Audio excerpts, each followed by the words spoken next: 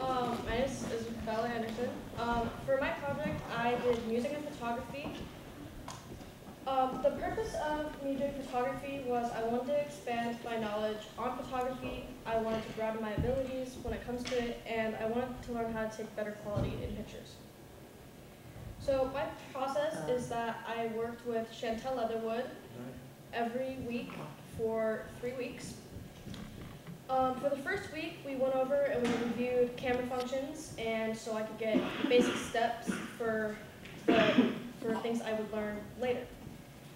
Each week, she would give me assignments, and then the next week, she would review the assignments and give me feedback and tell me if I could do something else that would help my photography.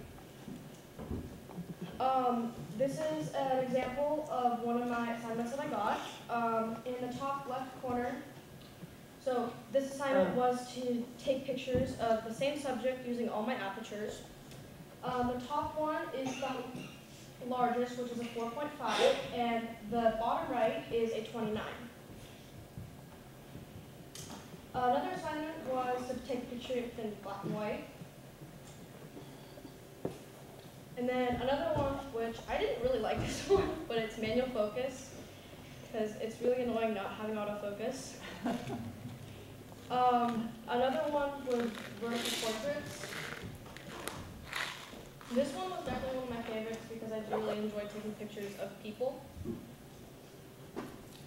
Another one was horizontal landscapes.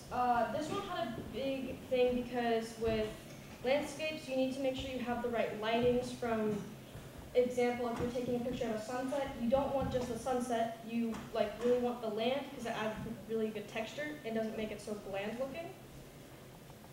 The outcomes of this part was my abilities were definitely broadened and I have a much better understanding of this.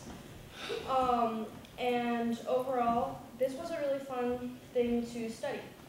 I think that personally, it was a fun experience, but there's other subjects that I am more interested in learning about.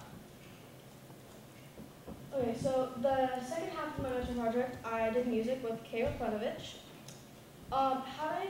With this, already having some exposure to Italian, French, and German, I wanted to expand my knowledge over classical music, especially foreign languages. My process was a thing that we used called the 12 steps to learning a new song. We focused mainly on step 2, and we worked through 1 through 6, using the song Andi Musk.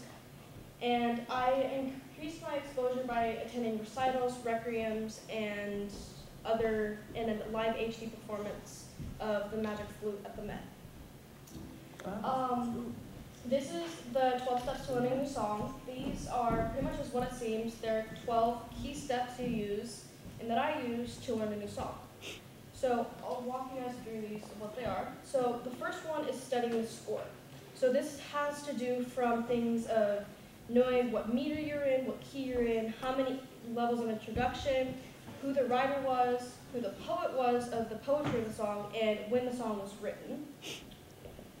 Step 2 is text, and this is listening to other people perform the song, speaking the text, knowing the meaning of the song and why you're singing the song, and then translating it and putting it into an IPA format.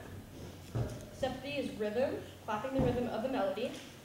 Step 4 is rhythm of the words, reading the words aloud with an accurate rhythm. Step 5 is melody, using number signs. You read the melody, so this means the number of each note. Step 6 is more melody, which is singing the melody on a vowel of each word in the IPA format. Step 7 is even more melody. This has to do with singing the melody on a vowel of the word, sung the vowel of the phonetic sounds of each word in the IPA. It's confusing. I will tell more about this in a second. Step 8 is listening to the accompaniment. This is pretty much as broad as it seems. Listen to an accompaniment and noticing the inflectional expressions and rests and any other key notes that would make the song different than previous. Step 9 is singing the melody on a single vowel with the accompaniment. Step 11 is memorizing the lyrics. And step 12 is communicating. meaning putting all your steps together. This can be from performing the song to just knowing the song. For my song of choice, I did An die Musik, which was written by Franz Schubert. He was an Austrian composer that wrote many different musical things that we know today. He wrote things from secular works to complete symphonies to large bodies of piano and chamber music. So step 2. This one is very big because this is like the base of what you will continue to learn. So the IPA is the International Phonetic Alphabet, and this is to where you write out the lyrics of the song, then you translate that into an IPA. The IPA is used to be able to, even if you don't already know the language or the song, you are able to pronounce everything with all the phonetic sounds of the words. Then after you do that, you translate that into English, and then you translate it into what you personally think it means. The outcomes of this is that I worked through 1 to 7, and while working on An die Musik.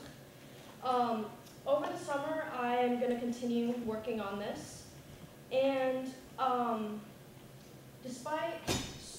I personally didn't realize how much time and effort and work it would take to actually do this properly, because most of the times when I'm learning a new song, I have weeks, even months to practice this. But within the 3-week time span, I didn't actually get to sing the song. But I actually have an example for you guys of what I've previously worked on. So yeah.